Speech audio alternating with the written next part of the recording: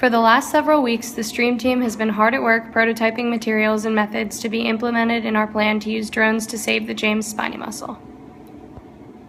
Industrial design students Stephen and Kevin introduced the team to mind mapping, a methodology of brainstorming ideas in which every thought, feeling, or idea related to the topic is put on a post-it and posted for everyone to see.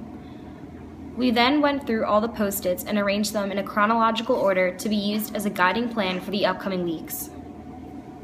Last week, the team began designing schematics for the various parts we need as attachments for the drone, as well as the layout for our final exposition in week 16.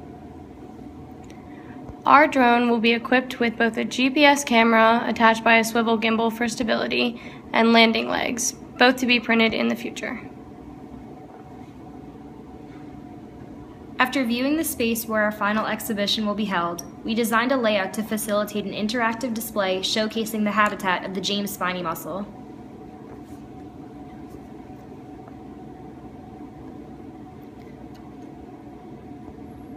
As the end of the semester draws near, we are eager to show the public what we have accomplished and are excited at the prospect of helping the restoration of the James spiny mussel.